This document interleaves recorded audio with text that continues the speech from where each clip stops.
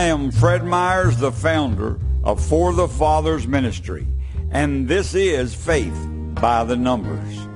Count your way to wisdom in number 221 of this series, 7 Things God Has Done Persistently. God communicates with the world in 3 ways. First, all of creation reveals the wrath of God. Secondly, God wrote a love letter called the Bible. And thirdly, the Bible tells us that God put into every person's heart to know Him. This tells us that God wrote His name and the knowledge of His requirements in our DNA. Many theologians call this our conscience. God did not stop there. Throughout the ages, God has persistently called out to mankind. 7 things God has done persistently. 1. God persistently sent messengers because He had compassion. 2.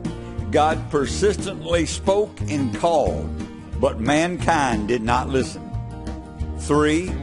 God persistently sent His prophets day after day. 4. God persistently warned, saying, "Obey my voice." 5. God persistently taught, but mankind would not listen and receive instructions. 6.